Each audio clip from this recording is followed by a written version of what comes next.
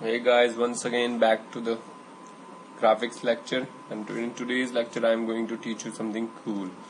That's why I have to increase my header file list by one more header file, and that is the hash include dos.h, so that I can use animation. Now I'm going to teach you animation in our graphics program. So in my first lecture I have shown how to make a line.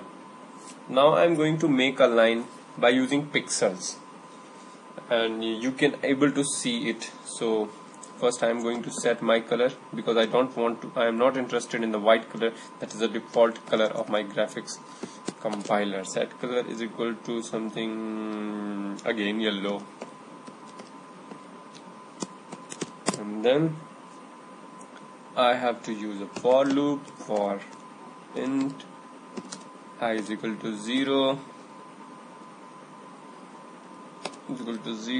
I is less than something 50, no, something 200.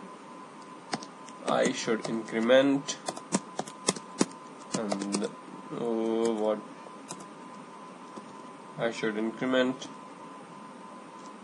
and then curly braces, and I am now going to write put pixel,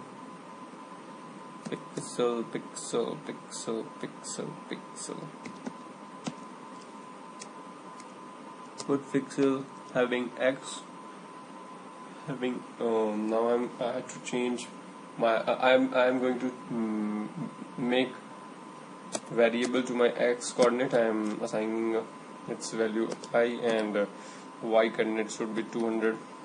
You can assign any other, you may understand this. I think I have to write this, assign its value to, then I have to give its color here too, that is yellow. Then I'm going to use my delay function, which is inside the dos.h directory, and I'm going to give its argument value equal to 10, which is in millisecond.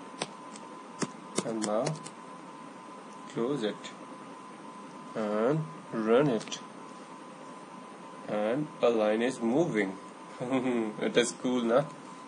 That's all for today, and I'm going to teach some more cool thing in the next lecture.